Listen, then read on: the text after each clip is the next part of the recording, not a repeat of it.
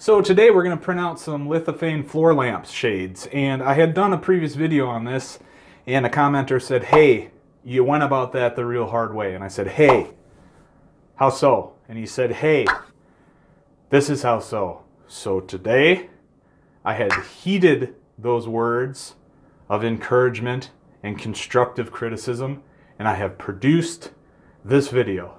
So let me know what you think of it, and let's get cracking. So the first thing you want to do is take the shade off of the fixture that you actually want to modify. And in my case, this is the floor lamp shade. So I took that off, got some measurements on the basic size, and then tried to replicate that. So I went just right into TinkerCAD and I made it the correct diameter to the shade that it was, the stock shade. Just cut the bottom off and add a flat surface so it can mount. Then just add the hole the same size, the dimensions that you got from the other shade. But so you can see that I cut the top off of this. That's because the lithophane is going to print as a cylinder, and we can't have the bow to the outside. There are ways to make a lithophane go to a globe. RC Lifon has a good video about that now, but that's trial software, and then you got to pay like $300 a year to use it. So unless you're actually making money off of it, it's not really applicable for me. So I just like doing this. It's free, it's easy, and it works. So once you have the base lithophane worked out and you have it the way you want it set up, now you have to go in and try and determine how to size it correctly. So we have the diameter of the shade that we want, but we need to know what the circumference of that area is. So the circumference from diameter, right? And that's pretty simple to do. You can either do the calculations with math, with a pen and paper, or you can enter the 21st century and just Google it, which is what I do, and then just find a circumference calculator on the interwebs there. And so my diameter is 233 millimeters, so when I put it into the circumference calculator, that's 732 millimeters circumference. So the perimeter of my lithophane is going to be 732 millimeters ish, right? So now we take that circumference value and we're going to apply that from millimeters to pixels, and we're going to put that into a GIMP document. GIMP is just a freeware version of Photoshop essentially, and when you open up GIMP you can tell it to size a specific size of canvas, right? So we're gonna tell it to size to the dimensions that we have set for our circumference and our height, right? So we know that we want our cylinder for our lithophane to be a certain height. We're gonna set the dimensions in GIMP. You can select it to millimeter, and in that case then you just select it to millimeter and you make your dimensions that high in GIMP. So what you end up with then is dimensions in GIMP that are set up to be the same size as your finished lithophane when you wrap it 360, right? So your circumference will turn into the correct circumference when you extrapolate that lithophane out, right? So then the next step is to go into GIMP, and you're going to want to fill that space, that canvas that you set. You want to fill that space up with different photos. Then you can do different transitions and everything with those photos to blend them together, make them a little bit different, make it look more like a finished product. There's all sorts of different tips and tricks that you can do in GIMP. This is not really the purpose of this video, but you can find them online. There's blending tools, there's, you know, all sorts of different types of things that you can do within GIMP that actually make it look blended together and produce a final product that you would want to actually print off instead of having each individual picture like I've done before.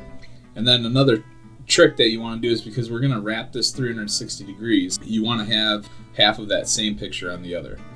So when you're touching on each side, right, it's going to complete a full picture and you're going to have no seam where that picture wrapped around.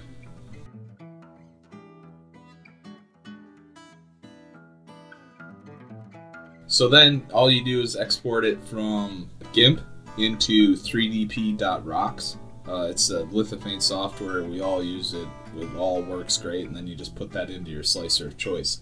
There's a few settings within 3DP Rocks that are pretty important to get. You want to turn it into a positive image from a negative image, and you want to make sure that you have it's set to the outer curve for the model, and you want to set the maximum size as the circumference of your model. We made the lithophane itself 3 millimeters, right? So the lithophane itself is going to be 6 millimeters thick. So 3 millimeters on either side. So we want to subtract 6 from that number, put it into your slicer, and then go ahead and print it off. See what happens.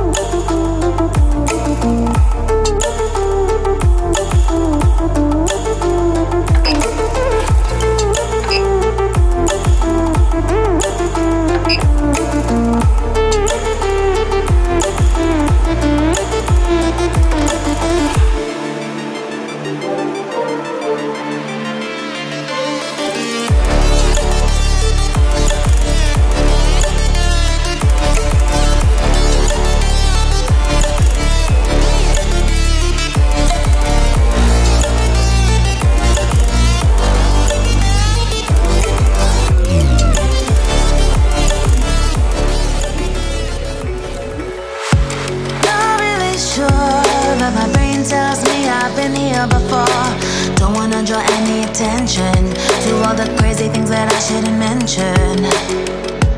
Not really sure, but it feels like my feet are glued to the floor. Don't wanna open up my mouth, cause I'm afraid of what's gonna come out. Life is but a dream. This can't be happening. Wake up, scream. I'm in a twisted reality. Twisted.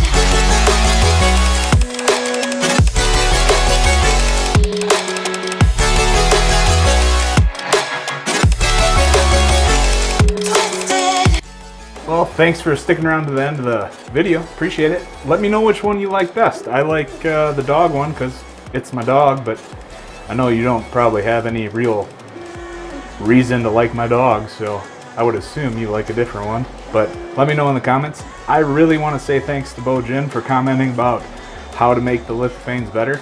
If he didn't say anything, I would still be just piecing them together and they look just normal. This blending technique makes them look great. So thanks again for watching, and I'll catch you on the next one. Okay. You ready? Alright, you gotta count. I'm not sure who's the one making the decisions. Hey, see you down there, babe.